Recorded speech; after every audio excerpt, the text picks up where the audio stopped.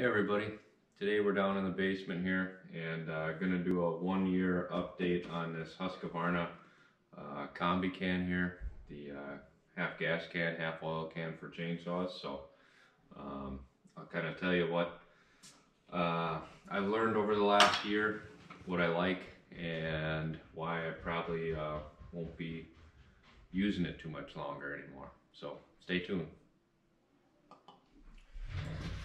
Alright, so when I first got this can, it came with 2 of these auto stop spouts and then one just regular pour spout, which I have this on the oil side. That don't have any complaints about for the oil because it's thicker, so no issues there with that.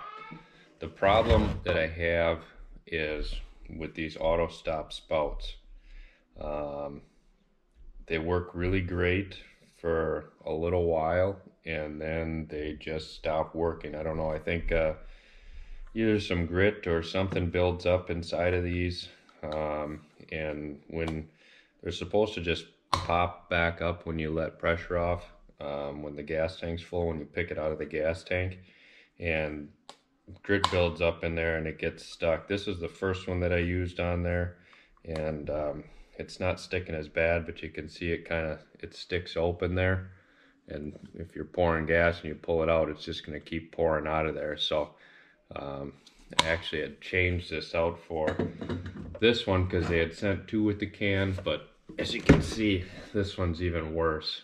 There's something inside of there that is keeping it from sliding, and this black piece comes off, but there's nothing in there. This is all one molded piece. So with that being said, to try to pour gas into your saw while you got this stuck open, it doesn't pour out of there very well. And these being from the US, this size nozzle here, this isn't standard for us because this came from overseas. So I'll probably take a look to see if I can find a different nozzle, or if I had another one of these, but we'll see what I can find. If I can find something else for here, then I'll keep using it. Other than that, this is kind of a pain. It doesn't work real well. These tool holders, they work all right. It seems like, stuff bounces around. They do pop out, but nothing major there. And then it does have some pouches here for the wedges like I showed last time, so I mean that does work. You can only fit like 2 wedges in there, so I mean most people have a few more wedges than that, so you can keep 2, but it'd be nice if this was a little bit bigger. So let me pick you up here.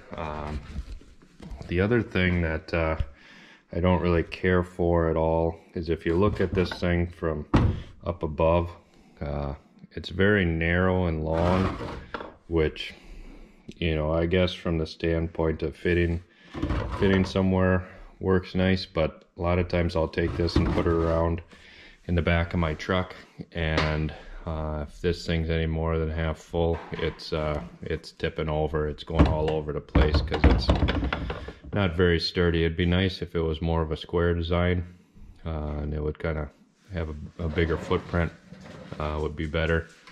And then the last thing, no real issues here on the oil side. That's all good. On the gas side, this is in liters, which just kind of makes it tough for doing stuff in our gallon mixes that we have, being it's from overseas. So you can see I put a black mark there on the spot where a gallon is, just so I can do my mix ratio correct.